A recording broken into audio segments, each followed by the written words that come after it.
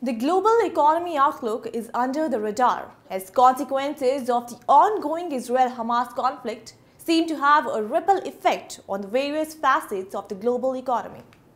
This is reflected in a surge in crude prices, which is likely to push inflation even further.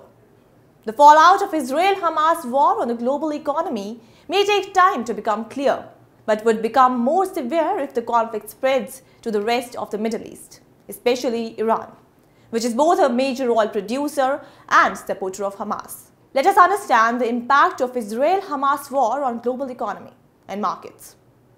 Oil prices boiled.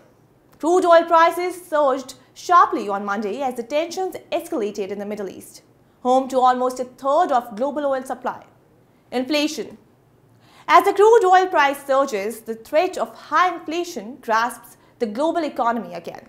The United States, India, China and other major economies are big importers of oil and can see high imported inflation if the oil prices remain elevated.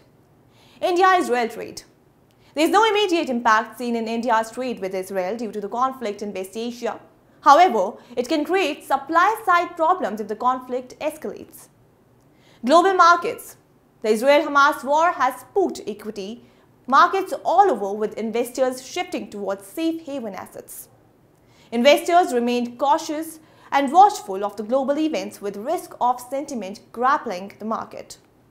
The global economy, already rattled by elevated inflation, is now facing another geopolitical crisis in the Middle East, after the surprise attack of Hamas on Israel and subsequent declaration of war by the latter.